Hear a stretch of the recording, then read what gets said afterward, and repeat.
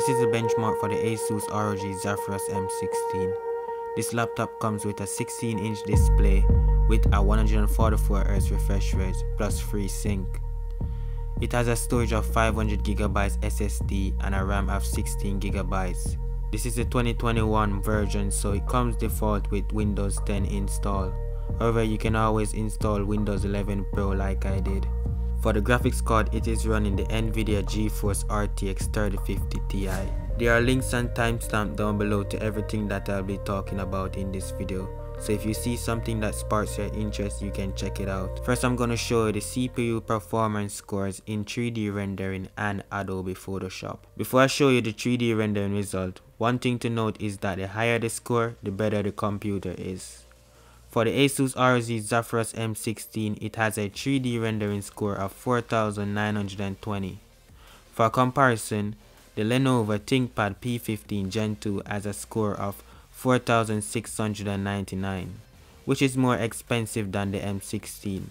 But if you want a better laptop for around the same price of the M16, then the ASUS ROG Zephyrus G14 would be the one for you, because that laptop has a score of 5090. For the benchmark in Photoshop, the M16 crushes Photoshop with a score of 5.37. Just so you know, the lower score is the better.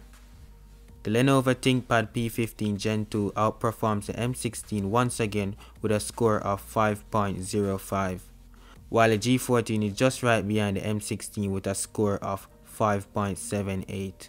Now those are just the CPU performance. Let's talk about the GPU performance. Using 3D Mark Firestrike benchmark, this is the score that I got for the NVIDIA GeForce RTX 3050 Ti inside the M16.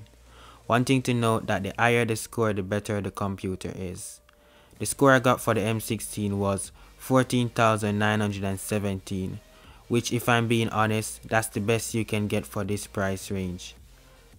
But if you think that's not enough for you and you want scores like 15,000 and above, then you would have to increase your budget to at least $1,000 more. Now for the part you all have been waiting for, the gaming benchmarks. For the gaming benchmark, we'll be looking at the frames per second. If you're new to the gaming world or the videoing world, you don't know what frames per second mean. Basically, you're going to want to have a high frame rate when you're playing, especially if you're playing professionally. The higher the frame rate, the better your reaction time is, the better your respawn time is, and everything is pretty nice. When playing Apex Legends, you'll be able to get 117 frames per second at max settings and 212 frames per second at minimum settings.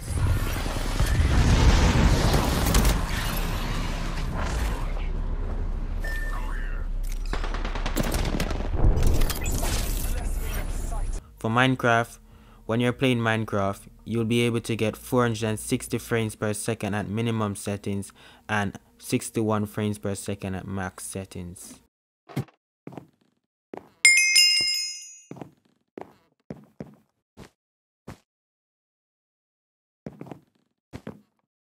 If you like ARK Survival Evolved, then you will be satisfied with this laptop, because you'll be able to get 61 frames per second at high settings and 173 frames per second at low settings.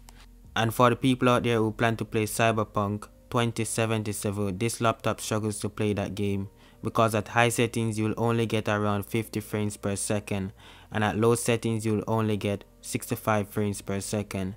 This is no surprise, because this game had a lot of glitches on the release date. So maybe, just maybe, this laptop doesn't know how to angle CyberPunk.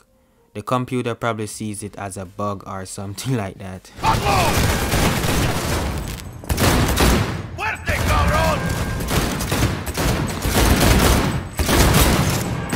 And for my GTA 5 players, this laptop would run your game at 95 frames per second on high settings and 126 frames per second on normal settings.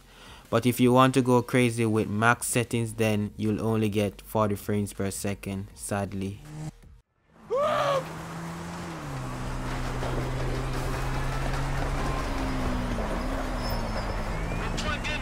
I know Overwatch 2 is just around the corner, but I'm pretty sure most people are still playing the first Overwatch. If you are playing Overwatch on this computer, you'll get 139 frames per second at epic settings and 218 frames per second at the lowest settings. If you ask me, 139 frames per second at epic settings is really great. Most people won't see the difference after 120 frames per second. We're outside the distillery, Captain. Clear out the building and find Max. I'm opening the doors now. Stay on your toes. Prepare for the worst. Playing Rocket League on this computer is a overkill because at high settings you can get around 291 frames per second and at low settings you can get around 420 frames per second.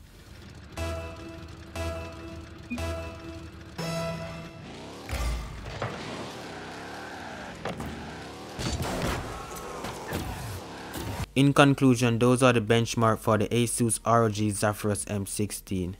To be honest, this laptop is perfect for gaming on the go. So far with the games that I play on this computer, I haven't experienced any performance issues. If I didn't go over a game benchmark that you were interested in, then let me know in the comment section.